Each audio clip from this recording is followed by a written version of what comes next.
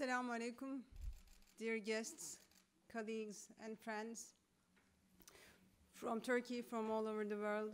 Welcome to Istanbul.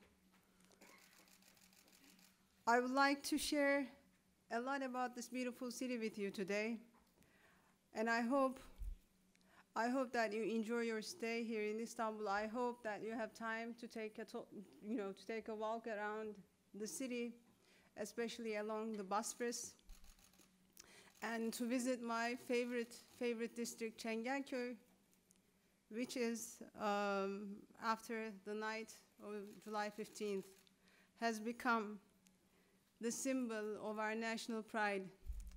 And the headman of Çengelköy here, I hope that he will be happy to host you all there in Çengelköy. Dear friends, it's an honor for me and for us all to have all of you with us today. You are the rare souls that, instead of falling into despair at our world's most urgent questions, have dedicated yourselves to taking positive action. This is a sentiment we share. Instead of looking away from the most difficult challenges of our time, Turkey has relentlessly engaged.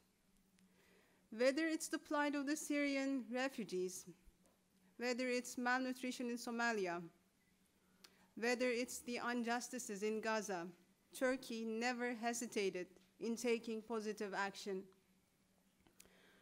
While the West turned a blind eye to the immediate crisis in Syria, Alhamdulillah, Turkey and its people opened its doors to 3 million Syrian refugees.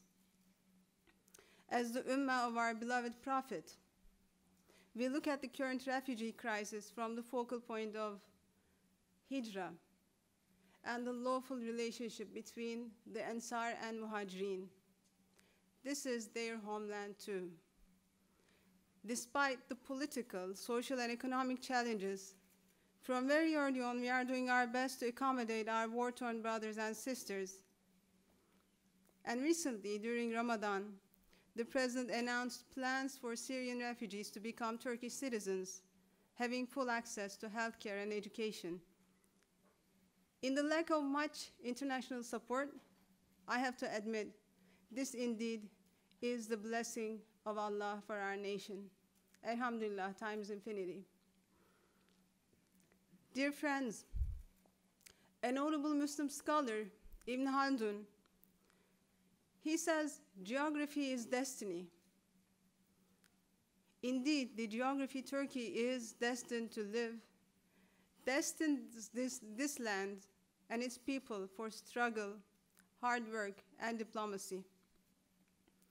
Over the last 14 years, Turkey has strengthened its economy, solidified its democracy and democratic institutions, and maintained political stability. Those of you who have followed Turkey, and the speakers before me have also told us, we know that we have a dismal memory of queues nearly every 10 years, blockading, standing as a barrier before our democracy. During the uninterrupted AK Party period, though, Turkey gained its internal stability, whereby the state attained a more inclusive social policy approach to attend to the needs of its different ethnic and religious minorities, and suited its aggressive secularist policies to embrace its religious citizens. AK Party governments also struggled to eradicate the tutelate regimes within the military and the judiciary, and strengthened them as independent civilian bodies. Dear guests, government strength always rooted in its faith in the Turkish people and their preferences. While bolstering its democracy, Turkey also continues its struggle against devastation made by separatist groups in the region to resolve the grievances of its people, especially in southern eastern parts of Turkey. We believe that if Turkey is strong, the region is strong. Our region is strong. Let me mention a remarkable statistics with you.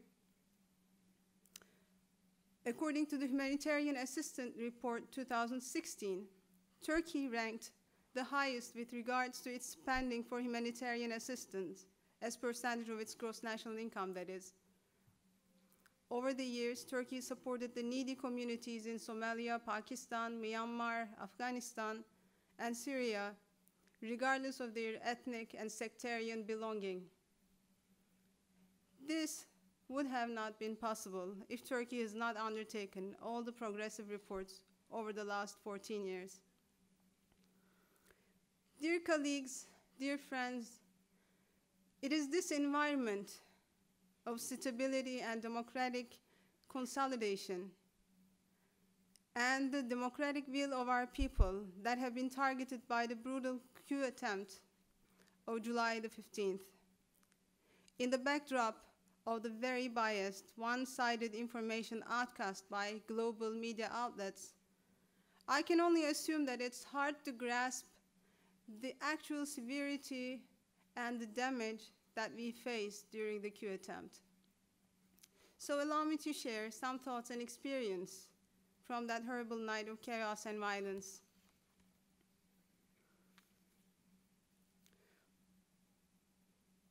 I said that Turkey was continuing its struggle with terrorist organizations like the PKK within Turkey and Daesh along our border.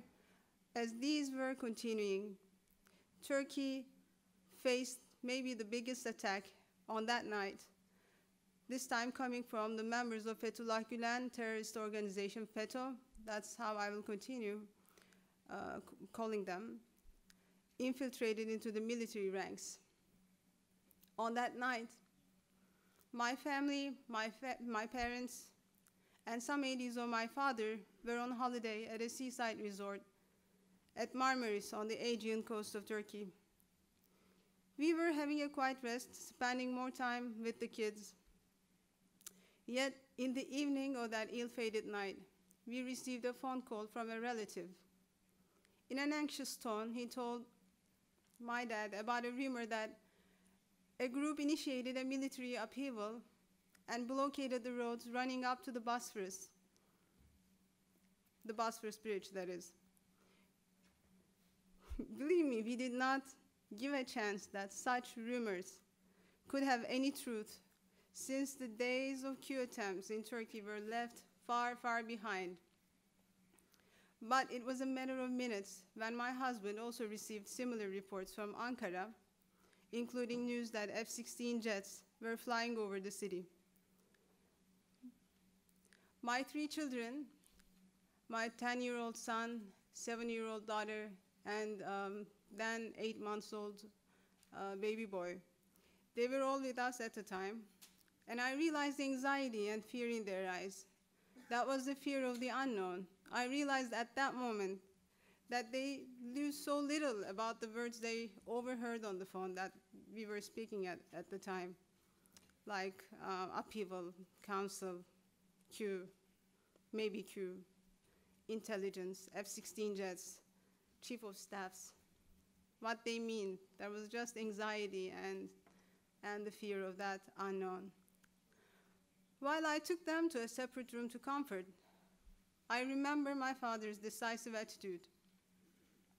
He was unmoved and confident that together with our people, we would push the plotters back.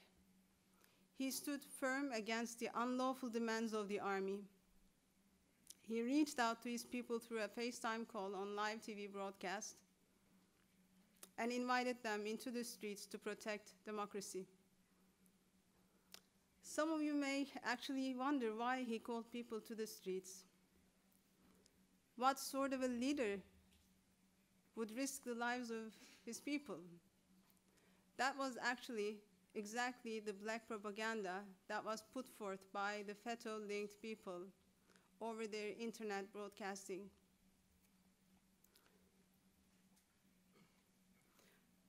But let me make clear, friends, that military coups occupied our collective memory in Turkey for quite a long time.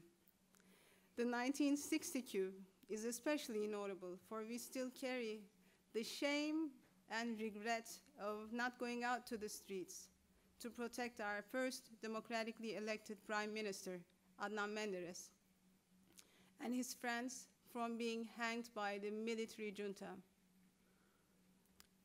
Then the fear-mongering and character assassination tactics of the junta have suppressed the people and their resistance.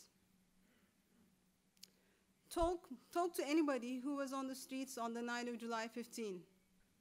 You will recognize how this collective regret led them to stand up for their first democratically elected president. I remember a woman shouting in the front lines the next morning, "My parents wept for Menderes. I wept for the loss of Özal." Özal is another popular prime minister and president in Turkey. And she continued, "My children will not cry for Erdogan. We will not let that happen." That was the spirit that overturned the plot.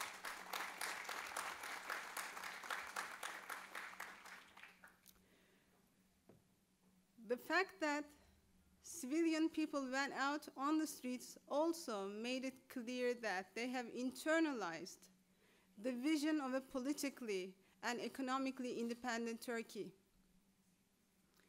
A Turkey that the AK Party governments under the leadership of Erdogan have advocated over the last 14 years. The reforms undertaken to emancipate the judiciary, the military, the economy from the tutelary regimes was truly reflected in the reactions of thousands of people on the streets that night. Going back to the night, I recall that after some discussions with his aides, the president rejected the idea of sailing into the nearby Greek islands without any hesitation. He didn't even give that a chance. During the same hours, the Western media sources were distributing fully fabricated reports that Erdogan took refuge in Greek islands or in Germany. He decided to go to Istanbul instead, to be with the people already on the streets, despite the obvious danger. TV stations have started broadcasting images of the tanks on the Bosphorus Bridge.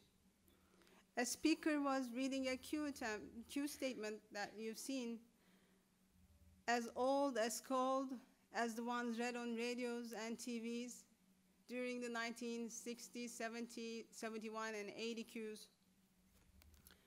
Private channels continue to broadcast the images from the bridge and making live phone interviews with the Prime Minister, the ministers from the cabinet, and MPs, all of whom were making clear statements that a small but insidious fraction in the military have indeed started an attempt to seize the government, but that they were prone to lose, for many top-level generals actually sided with the government. They assured that the government and the democratically elected parliament was intact. As a citizen, I am proud of the courageous and brave MPs from all political parties who have run to the parliament, opened a General Assembly meeting while F-16 jets went as far as to bomb the parliament. This is the second time since our independence war that the parliament has been bombed. I will never forget that horrible night in which we were transferred to the airport with a low-altitude flying helicopter and then reaching to Istanbul in a plane that could be brought down at any moment by the pushes, realizing the potential risks we might face in the rest of the night, and increasing anxiety of my children. I asked them to look at my eyes. I asked them if they saw any fear in my eyes. And they said no, but then they reverted saying, "But we are still afraid."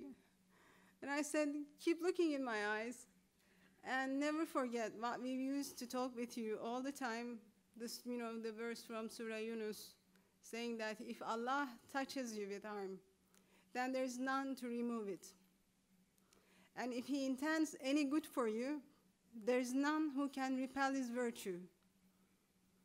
And I reminded them that we were on the good side. Luckily, the world for them is still much more about the world that's drawn in cartoons, that the good people seem to win all the time. So I said, just, calm down. We are on the righteous side. Don't worry. We'll be fine, inshallah. They showed an amazing strength through the night. Despite the fact that my father was informed on the carpet bombings at the Turkish parliament, headquarters of security forces, National Satellite Broadcasting Center, in an attempt to silence TV and radio broadcasts, military tanks driving on the streets of Istanbul, Ankara, and other major cities, he never hesitated at any moment on his firm decision to fly to Istanbul. Later on, we learned that a group of highly trained soldiers attacked the resort we were staying in. Only 15 minutes after we left, 2 police officers were killed on the spot from among the presidential security forces. May Allah bless their souls, inshallah. Our people, though, were even more decisive to put down this attempt. Young and old, men and women, regardless of their political attachment, walked up to the tanks that night. Safiye Abla, Safiye Bayat, is one of those women who stood up against the tank. I still can't believe how she did that.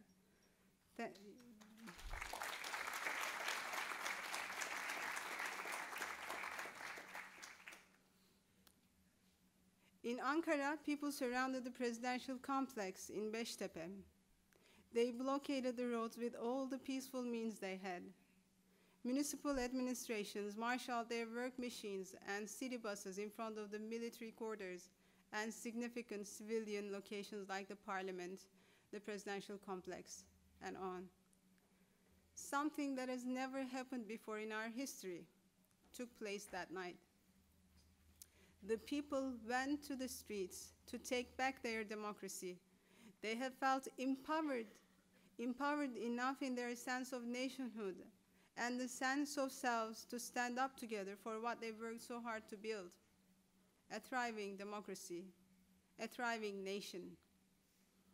Our people stood with their bare bodies in front of the tanks, F-16 jets, heavy artillery of the army. I remember a citizen trying to actually shoot down an F-16 jet. That was a fact. He really tried it. That was the kind of spirit, that was the kind of iman, I have to say. These people had only flags in their hands and let the plotters know that enough is enough, and gloriously put an end to the coup attempt. We lost 241 civilian and innocent lives during the clashes with the rebellious terrorists wearing military uniforms, while close to 2,000 people got wounded. May I invite you, my friends, those of you from the US, how would you feel if the Brooklyn Bridge was attacked? Those of you coming from the UK, how would you feel if the building, the parliament, the British Parliament was attacked? Those of you coming from France, how would you feel if the Eiffel Tower was hit? I really wonder how would citizens in these countries would react? How would the states react? And please imagine, how would the international community react if these were the case? Immediately after the end of the attempt, as would any other democratic state do, the Turkish government also undertook measures that would lawfully deal with those who have threatened the lives of millions of our citizenry, as well as jeopardizing the millions who depend on Turkey's stability in the region. In order to more effectively and speedily restore order, the parliament approved a 3-month state of emergency. Actually, the cabinet and the president, they have passed a 3-month state of emergency. Western critics, who have welcomed the French state's extension of state of emergency, as far as I know, over a year now, immediately launched a campaign to portray President Erdogan as using the failed coup attempt to further solidify power and to witch hunt opponents. Let me reassure you, dear guests, the rule of law is in effect in Turkey. Everyone who took part in this bloody coup attempt will have to answer within the court of law, and justice is what our people demand. There is no purge in Turkey. Each person who are suspended, detained, or taken into custody is done so by the justice system, and everything is transparent. International community is welcome to come and observe the process. Dear friend, FETÖ is not a conventional terrorist organization, if there is any conventional organization, terrorist organization. Its method is infiltration, taqiyya, and disguising under the cover of religion, interfaith dialogue, educational initiatives, business and philanthropic organizations. I'm sure you will hear more details about this despicable cult and how it organizes and mobilizes its followers throughout the 2 days you'll be spending in Istanbul.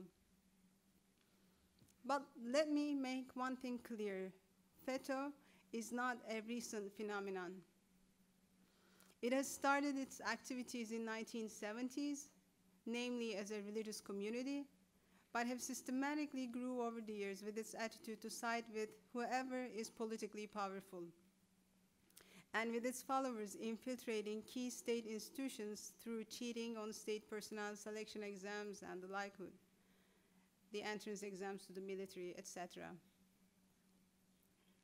FETÖ members within the judiciary, the police forces, the military, educational system, and the parliament functioned within a chain of command that was headed by Gülen and aimed to hijack democratic politics. AK Parti's struggle with FETÖ started around 2012, immediately after they realized how this organization, this cult, corrupted politics in Turkey using insidious methods like illegal wiretapping of thousands of citizens and blackmailing as their interests necessitated. That's why there is no question in the minds of Turkish citizens, regardless of their political attachment, that FETÖ is behind this plot. Testimonies by junta soldiers, other tangible evidence from the night of July 15th, clearly shows that FETÖ masterminded and administered this plot. We need these facts to be understood clearly in the West, my friends, at least among our Muslim brothers and sisters. Dear guests, securing justice on this sort of a colossal crime will necessitate a long but decisive effort within Turkey. But it will also necessitate support from the international community. Unfortunately, on that front, we see that international community is resisting understanding the level of devastation that Turkey went through. We would expect to receive strong condemnations of the coup attempt by our friends abroad, but must admit that most of them failed to do so. The Turkish state has demanded from the US to extradite Gülen to Turkey in order for him to be brought to fair trial in Turkey, and this is a due process. And let's be clear that FETÖ gains its power from its international network, as Professor Kandur has expressed, and these Gülenist institutions are no less harmful for their hosting countries than they are for Turkey. The vast charter school system FETÖ runs throughout the US, per se, is no less of a danger for the US, for Americans, than they are for the Turkish people. Dear esteemed guests, July 15th cannot be understood fully and correctly within an Orientalist, Westernist discourse. That night, women like Safiye Hanım, Şerife Boz, who actually got behind the wheel of her truck as soon as she heard about the coup attempt and went on the Bosphorus Bridge with her 10-year-old grandson and resisted the tanks on the Bosphorus Bridge. These women have challenged all the existing Orientalist narratives about Muslim women and their status in society. The nonviolent resistance of thousands of citizens before the deadly tanks and F-16 jets have challenged the narratives on the relationship between religion and democratic participation. 5 million people from all political parties and lifestyles who have gathered in Yenikapı, and you saw that meeting. That was 1 month after the nightly vigils, Democratic Watch, we used to call that. That meeting in Yenikapı, 1 month after the failed attempt, shattered the stories in Western media that our society got polarized. We need to go beyond the narrow Western and Westernist frameworks and tell our own story. We need to develop our own terminology. As Muslims all over the world, we need to forsake the sectarian narratives imposed on us and instead embrace each other on the basis of our shared Muslimhood. Dear brothers and sisters, we believe that there is no God but Allah, and Muhammad is his servant and messenger. That's enough to get us together on the same common goals. We must do all we can to increase our common denominators rather than dwelling on our differences. We need to bring together our positive capacities to help resolve the needs of our sisters and brothers all around the world. They are looking in our eyes.